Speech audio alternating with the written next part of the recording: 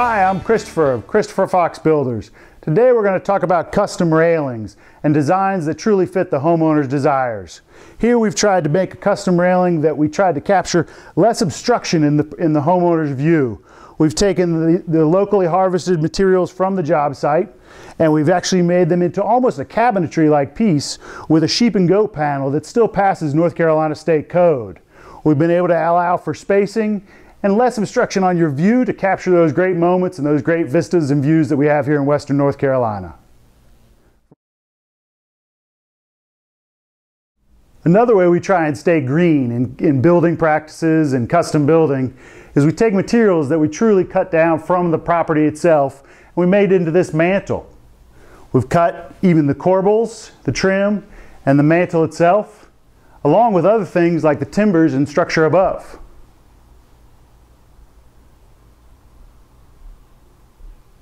For more information about custom building practices and harvested locally materials, contact Christopher at ChristopherFoxBuilders.com.